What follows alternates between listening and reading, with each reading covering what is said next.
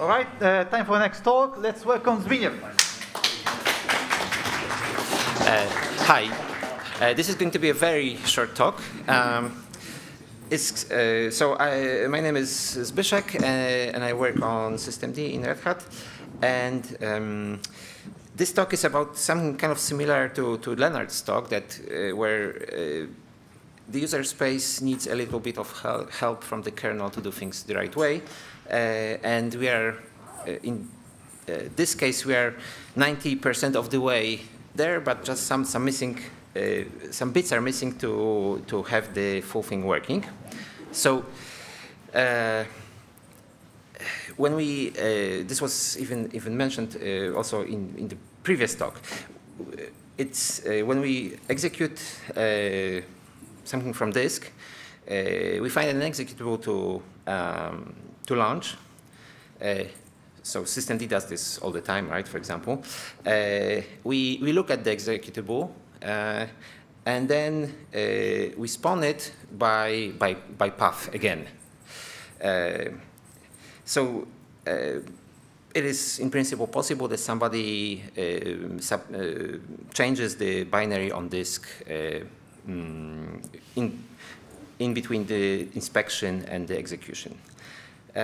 So we would like to look at, when we inspect the executable, we would like to look at, I don't know, the permissions on the file, and for security reasons, but maybe also for other things. In systemd, we added this functionality to, well, not in the systemd project, the functionality to inject information about package for which a given binary was compiled. So we can inspect a binary, and for example, before we execute it, we could record the package version from which this binary came. But if we do this and the upgrade process happens in the background, we could actually, well, record stale information. So we would like to use a file descriptor to spawn the binary. And we have fexecve, which actually maps to execve at. And so we would like to replace the execution by path with execution by a file descriptor that well, maps to the path that we previously inspected. And yes, we can do that. Systemd has code to do that, but it doesn't work as expected because of the following problem. Well, you launch the executable, and things like pgrep don't work. The process is there. It looks okay, but if you look at the com value of the process, it contains the file descriptor number. So it should say sleep here, but it should say sleep, but it says 4, and the 4 is particularly offensive because it's the file descriptor of the calling process. So by the time this process is actually called, this file descriptor has already been closed because it was opened with fd with awk exec. So this is a number that is not useful, and it's completely meaningless to the process that has this number as its name. And I think if we fix that, we can use fexecve to spawn binaries. So the ask is for the kernel to allow us to set com in some way, whatever arbitrary way, before execution. It can already be set after execution, so like we could go over every binary and fix it to do it after execution, but well, that's hard. So realistically, we cannot do that. So the only way is to have the caller do some additional step before execution to set the com value. And well, I hope that there is some ideas how to do that, and it will be a trivial patch in the kernel. Anybody? Yes. Maybe I misunderstood the problem. Like, why is it better that they can do it before rather than after? Like, well, after, so we transitioned from, let's say, from systemd code to Python. And Python would need to know that it was called by systemd in a special way and actually needs to fix up the execution. So it's, I mean, we cannot patch every binary out there to support being called in a different way.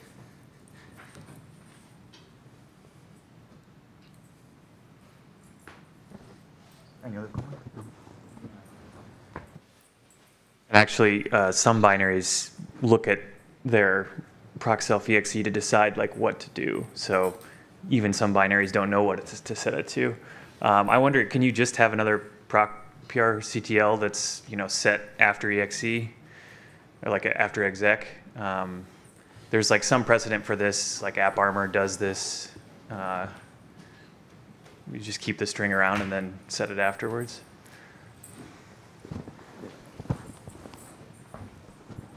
Interfaces like this are always a little bit icky with multi-threaded processes, right? Like, because you set it and then some other process gets weird comms fields set. So maybe a crazy idea. We just added in glibc PID FDS spawn. Can we maybe add a new POSIX spawn set attribute for this, and then have glibc set this after they fork the process, but before they exec? Because we use PID-FDS spawn now to spawn so processes. So basically you're saying that if we link to not glibc but something else, new lib, and then it doesn't work, and then we do a whack-a-mole. Yes. Oh, sorry. I guess you can stop the executing child via ptrace on exit of execve, and then you can fix up the COM. At least, well, it will be race free, but it's a hack. So, I mean, back to the upstart protocol, right? But it will actually, yes, it's enticing, but.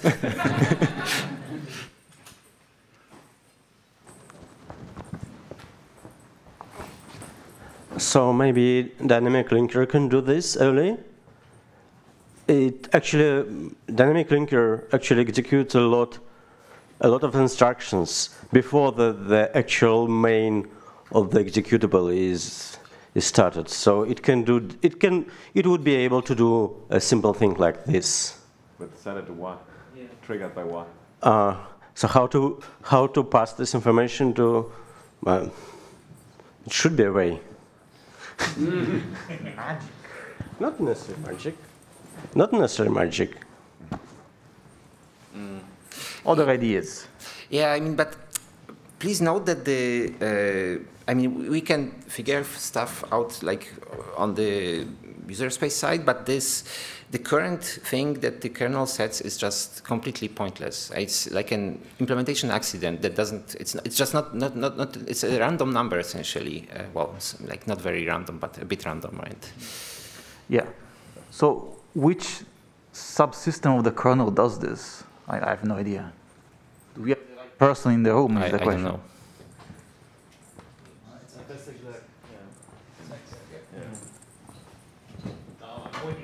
it's exec. It's well, case in that case. Case in that case. Yeah, I mean, the one suggestion that you had was like if you do at empty path to somehow stuff it into the path argument or have some sort of special flag. I find all of that pretty distasteful, to be honest. It feels very hacky. So the PR cuddle ways, like having a new special PR cuddle might be the best thing, but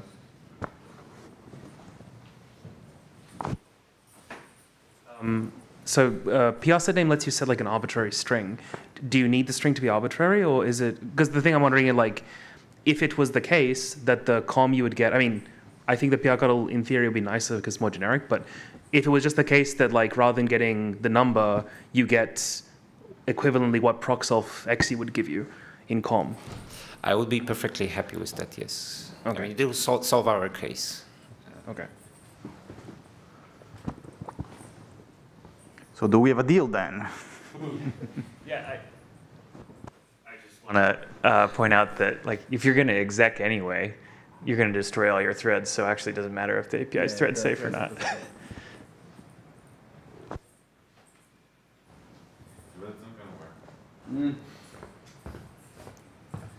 So this is not going to work because true and false, like these binaries, are hard links to symlinks to each other, like depending on distro and implementation. And basically, the exa one will always show to the final one. So that basically would mean you can start false and it will show up as true. Yes. Proc self exe actually. Yes. I take back what I said. Oh, by the way, before. Yeah. I take back the earlier thing I said about the threading. Doesn't matter, of course, because we're talking about exec, right? Like hopefully, like I mean, if you do exec in a threaded application, you destroy everything anyway. So it's fine if we have one field already set up because this is not something that's going to happen, right? In case of exec, you will already have forked or you will already have closed all your threads, right?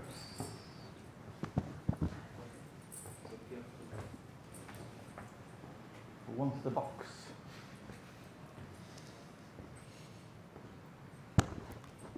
Have you got enough out of this? So it cannot be set like proc self exe, but it should be set like argv 0.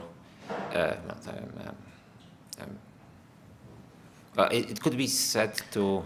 Yeah, but that's also weird because argv0 usually, in many cases, contains the full path.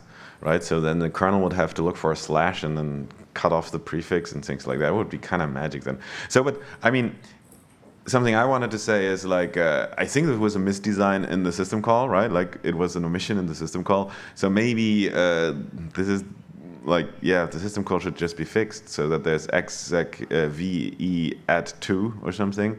And it's the same one as the current one, which just gets a flag parameter and an additional structure, and then we can add whatever the fuck we want into that structure. Well, also, so we have execve add with add empty path.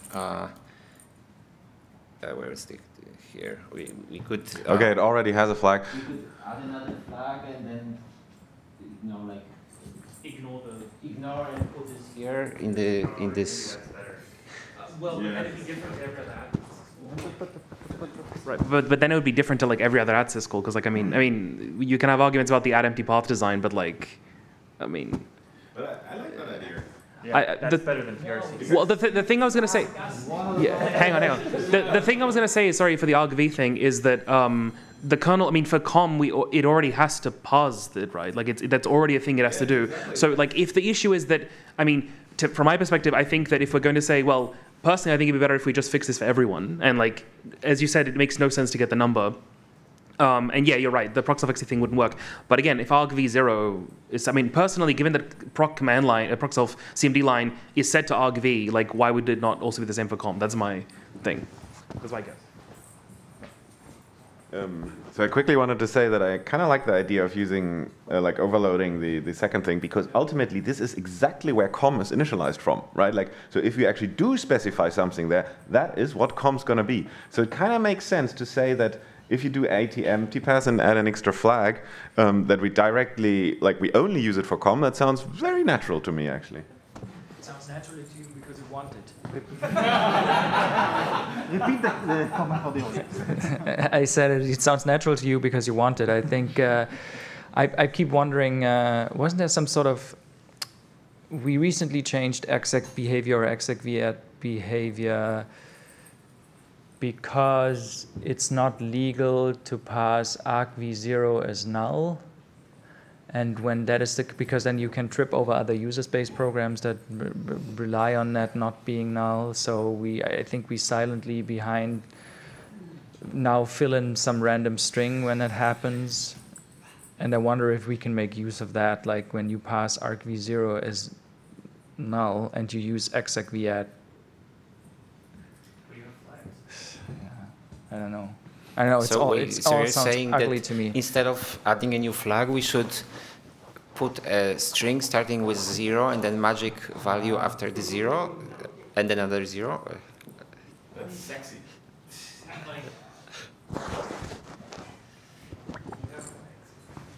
I mean, I just don't, maybe I'm missing something. Like, what is the problem with just making argv0 be the source for com. I mean, like I understand like it's different to the way that it's done without empty path, but the whole point is that empty path is special in that way. Like, but it already does that. Like if you pass a full path in execve, it already mangles it, right? The com is already mangled in that case, right? Like it's the same. Oh, sorry. Well, I don't know. I personally find it weird. Like argv is like this really user-controlled string, and you can basically pass anything you ever wanted there. And it sounds really weird to me that this user-controlled thing where you can pass with the weirdest shit, basically, like I don't know, escape characters and whatnot. Right, and then you mangle that and parse off everything out before the first slash. That sounds so strange to me.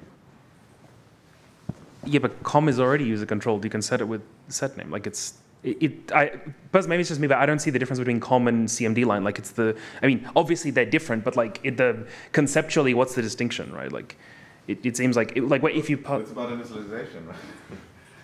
Like I think conceptually the difference is initialization, right? Like one is initialized by the kernel, the other one is initialized by user space, and suddenly I don't know.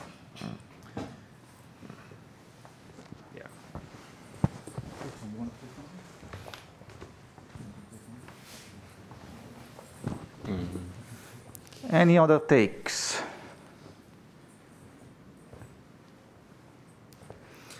So I don't know. Just to like summarize, I think that it doesn't really matter for the user space side which option is used, but like we are 98% of the way there.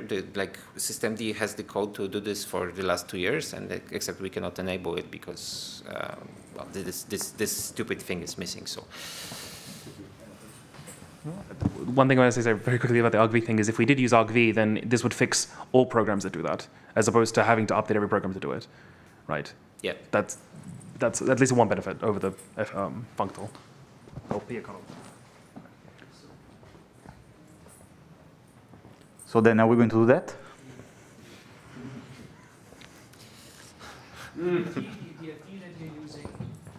The file descriptor that you're using is the file descriptor of a regular executable. It's not some shit like proc, self, fd, something. Yeah, it's the regular file descriptor for the regular file. Yeah, but I mean, then why can't we change it internally to do something with dpath? No, but the problem is the problem is like BusyBox, where everything is a symlink, and so if you use dpath, then yeah, exactly, yeah. No, it's not the problem because you will get. It's not the problem with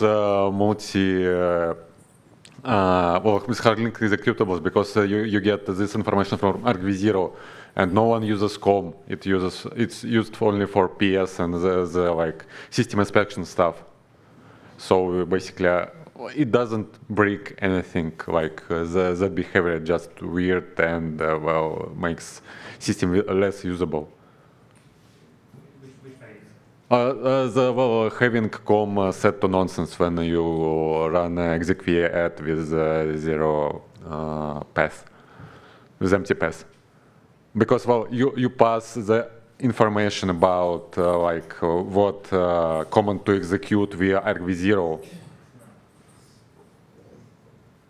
So I mean, I guess like the best approach to fault kernels to try to like do some hack like with ptrace or whatever. I like ptrace because well I propose it, but anyway, but for neural kernels I think that well your idea about like supplying com via the second argument is the best. Well, an additional flag, because well, no one cares about com in that sense, I guess, because well it's 16 symbols anyway, and so on.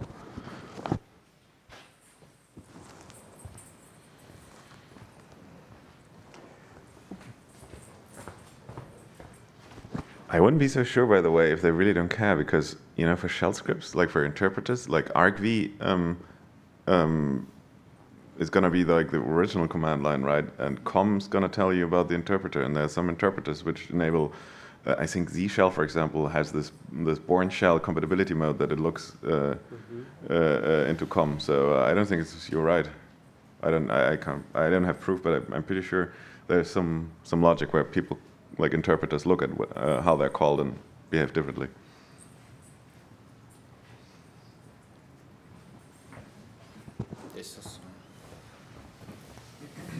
Right, but does Z shell check that COM is Z shell, or is it it's just checking that argv is not? I mean, like I get, like in theory, I guess something could break, but I'm just wondering, is it like if I'm the author of Z shell, I'm not going to be like, oh, is the program currently running Z shell? Like I don't see.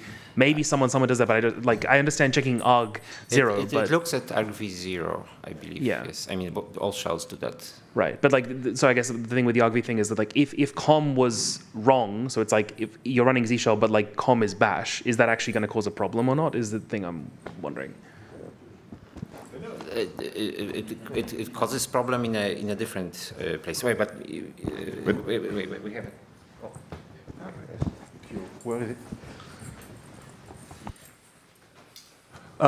Yeah, I think that the COM is mainly used by kernel because it's limited to 16 bytes, so it generally cannot work if someone wants to decide on that. And secondly, I think the purpose is so that the kernel has a copy of a string that it can use for its purposes, and it doesn't have to reach out to the user space memory. Well, it's also used by pgrep and other things, right? It's like different things look at different fields, but it's not just the kernel. It's the user space certainly looks at it too. Yeah, but okay, so it's for some debugging, or it's not for like deciding some logic, or no. So pgrep, for example, looks at COM. And it's COM. It's not looking at a CMD line. Pgrep, pkill. I mean, I'm surprised how, because I was running on my laptop with this code enabled for a while, and most things work, but it's just some select things that don't work enough to be annoying. But okay, so I just wanted to point out that it's limited, and yeah, I thought that the purpose is for the kernel, that it has the copy of the string. Yes, I think the kernel makes a copy. 5 minutes warning. Yeah, I think we should wrap this up. Just, it's a plea for help from my side. So. All right. Well, then, thank you very much, Zbigniew.